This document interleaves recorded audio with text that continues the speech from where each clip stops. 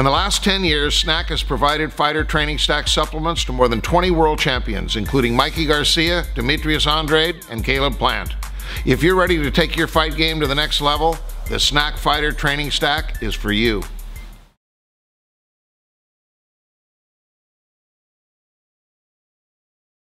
Is there any movement on a potential fight with Shawn coming up? No, nothing that we can name at this time, but we should see him in the ring in the next 3 to 4 months. 4 months, okay. I thought possibly 3, but he got married last week. Yeah. So, but he has been training. I will give this to him. He trained up to the wedding, and he went right back to training afterwards. So as soon as we know who it could possibly be, it's narrowing down to a few guys. We'd like to make an announcement probably within the next month or so. Who would it possibly be? It's going to be a top 10 guy with the WBC. And, okay. You know, we beat that guy, and then we want to fight Errol Spence again. Yeah. So this talk of Crawford, it's not... I would love a Crawford fight. But I'm interested in a Crawford fight. It appears to me that as much information, or as much as they talked about it, as much as Bob Arum talked about it in his press conferences and things like that, it appears to me that it's just smoke, because I never received a phone call.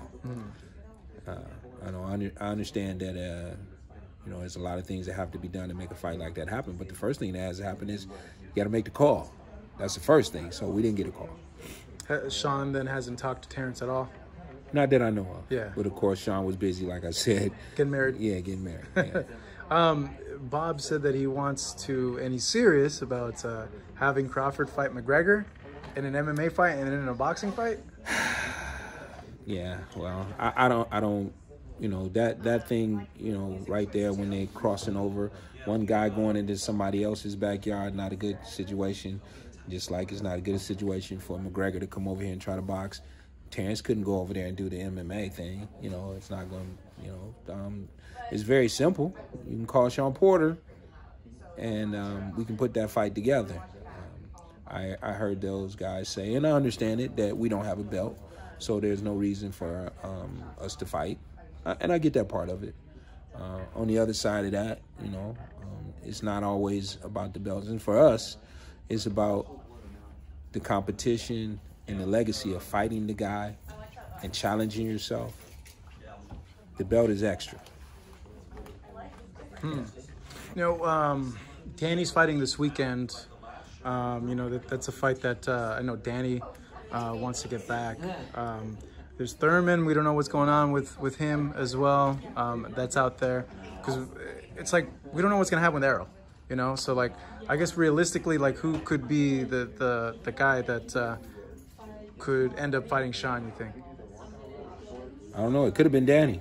We could have fought for Errol's interim title, and then the winner could have fought Errol, but that wasn't something that Danny wanted to do. So, but did they offer you something, or no? Was it something where it's like number one and number two fight for the right to fight the champion? I thought something had been offered to Danny, and he was like, "No, you know what? I want this instead." It just made sense. Yeah. Nobody would have had to offer it to us if Danny had got a win over us, and we were number 2. We would have been asking Danny to fight. Yeah. That wasn't something he wanted to do. He wanted to fight Ivan Redkach, which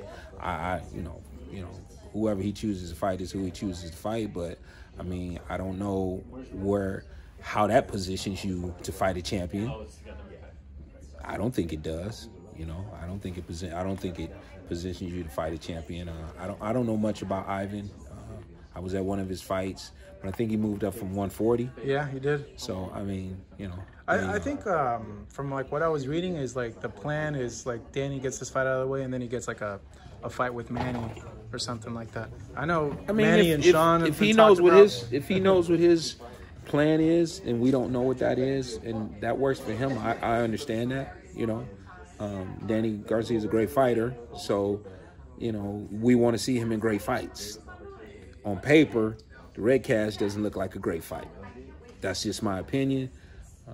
But what do? You go in there and let's just say you go in there, you wipe that guy out,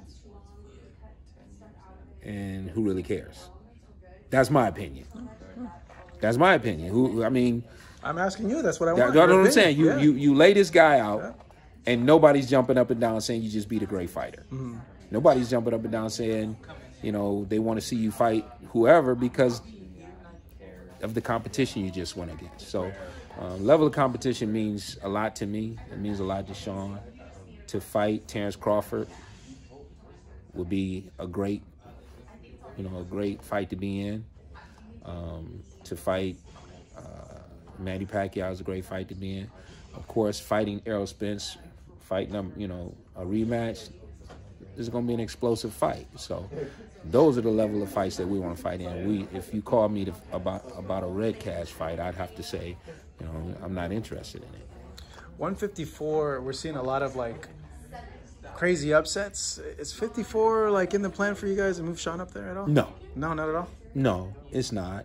I think, well, without even thinking about it, Manny Pacquiao, Errol Spence, Terence Crawford are bigger fights for us than anybody we can see at 154 pounds.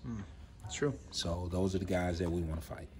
You know? All right. So I don't know what the holdup is, and I don't know why Bob hasn't called, but Bob, make the call. Thank you, Kenny. Thank you.